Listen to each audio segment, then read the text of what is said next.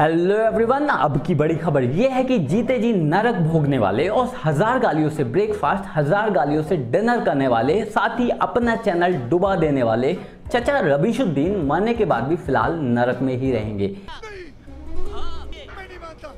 ऐसा मेरा नहीं, दुनिया के सबसे बड़े इस्लामिक स्कॉलर जाकिर नाइक का मानना है।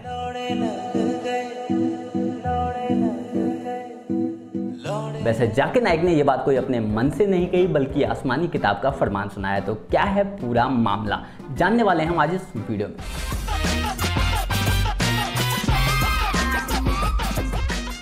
दिल्ली के फुरकान ने सवाल पूछा, What will happen to good non-Muslims? We have seen some very good-hearted journalists like Ravish Kumar, etc., who speak the truth, take sides of Muslims and show the ugly truth of the oppressors. इसके सवाल से एक बात तो साफ है कि मैं अकेला नहीं हूं जिसको लगता है कि ये रवीश कुमार मुस्लिमों की साइड लेता है। मतलब इसके खुद के फैन इसको बायस्ड बोल रहे हैं। Take sides of Muslims. आगे बंदे ने पूछा कि मैंने और भी अच्छे नॉन मुस्लिम्स जर्नलिस्ट देखे हैं, जैसे कि बरखा, Rajdeep Sardesai, Dhruv Rathee. It is not just him, there are many others from different professions who are like him.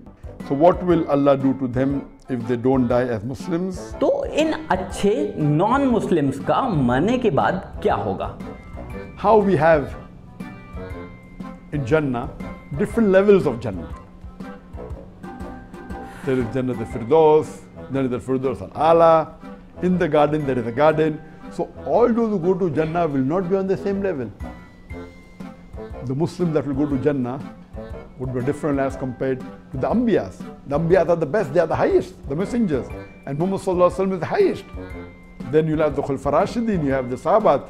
Of course we will not be on the same level as the messengers, as the Sahabat, as the Khulafa Rashidin. And we pray to Allah that may we go to Jannah. So that there are levels in Jannah, there are also levels in the hell. देखो यार, इसमें आधे से ज्यादा words तो मुझे समझ नहीं आए, जैसे कि there is Jannah al-Firdaus, there is al-Firdaus al-Ala, and Muhammad Sallallahu Alaihi Wasallam is the highest, as the Khulafa Rashidin. पर इतना क्लियर है कि इनके यहाँ जन्नत सबके लिए एक जैसी नहीं होती, जन्नत के लेवल्स होते हैं। ठीक उसी तरह नरक के यानी कि जहन्नुम के या फिर हेल के भी लेवल्स होते हैं। Non-Muslims who do good deeds, but they are committing the major sin of shirk. As I mentioned in my earlier answer, if they do the major sin of shirk, that is the associate partners with God, then they get negative point. They will not be able to enter Jannah. As Allah says in the Quran in Surah Nisa chapter 4 verse number 40. दोस्तों, आसमानी किताब के हिसाब से वो सभी लोग जो एज अ नॉन मुस्लिम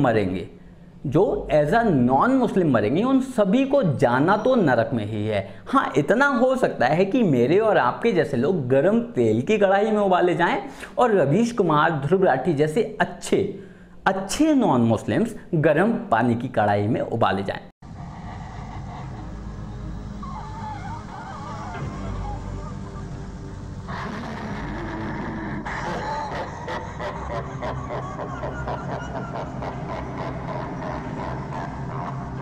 इससे भी ज्यादा फनी बात अब बोली गई है। Every day there are thousands of non-Muslims throughout the world accepting Islam, and when they accept Islam, many of them they become better practicing Muslims than those who are born in a Muslim family. So Alhamdulillah, we pray to Allah Subhanahu wa Taala that may He give hidayah to these people so that inshallah they can go to Jannah inshallah. बंदे का कहना है कि दुनिया में ऐसे बहुत सारे नॉन मुस्लिम्स हैं जो आज की डेट में इस्लाम कबूल कर रहे हैं, और एक बार आपने इस्लाम कबूल कर लिया तो आप जन्नत चले जाएंगे। What the fuck? मतलब ये कर्मा वाला कॉन्सेप्ट सिर्फ हमारे यहाँ है यार। इनके यहाँ ऐसा कुछ भी सीन नहीं है। तुम मर्डर करो, रेप करो, बॉम्ब फोड़ दो, मिलेगी तुम्हें जन्नत ही। पर कितनी भी अच्छाई कर लो, कितनी भी भलाई कर लो, कितनी भी नेकी कर लो, अगर एज अ नॉन मुस्लिम मरते हो तो बेटा जाना तो नरक में ही पड़ेगा, फिर भले ही वो सबसे कम टॉर्चर वाला नरक हो।